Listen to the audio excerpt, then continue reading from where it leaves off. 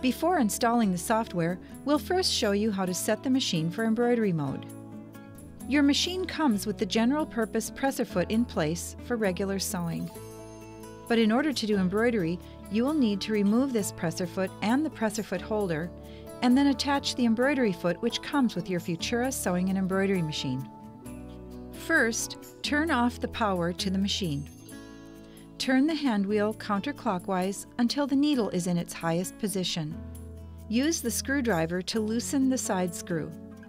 Completely remove the screw, presser foot, and presser foot holder.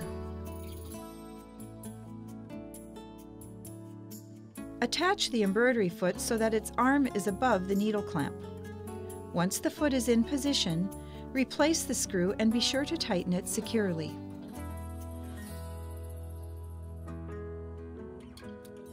Turn the hand wheel counterclockwise to move the needle up and down, checking that the embroidery foot moves up and down together with the needle. Remove the extension table. Rotate the connector lid. Slide the embroidery unit onto the machine, fitting the connectors of the machine and the embroidery unit. Slide the embroidery unit as far as it will go until it clicks into place.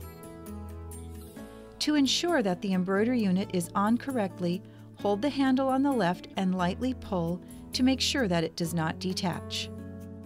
With the machine in embroidery mode, connect the USB cable to the machine and to the computer, but don't turn on the machine yet. Place the installation CD into your computer's disk drive. After several seconds, a window will appear. Click on Installation. Click on Next to move on to the next screen. After reading and agreeing with the terms given in the license agreement, click on Yes. The next window asks you to select the software destination. Use the default selected destination which has already been selected for you. Click on Next to continue. Now you are prompted to select the program folder where the shortcut for the software will be stored. Click on Next to continue. Finally, you are requested to confirm all the selections made during the installation setup. Pressing the Next button will start the copy and installation of the software files to the given directory on the hard disk. The Setup Status progress bar will show when this is finished. A pop-up will ask you if you would like to view a tutorial.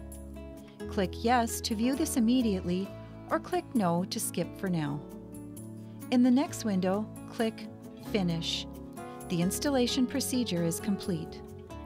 Your Futura shortcut icon will automatically appear on your desktop. Now, turn on the machine. A window appears that says Installing Device Driver Software, telling you it is installing the drivers. It will confirm when the drivers have loaded successfully. Then, open the Futura program by double-clicking on the Futura icon. A window will appear that says Tip of the Day. Click Close to move on to the next screen. The Welcome window appears, offering you some choices, or you can close the window to move on. There is a comprehensive manual for the software available on your installation disk. In the main menu, go to Help, then choose Open the Manual in the drop-down menu. From here, you can view or print the Futura software manual.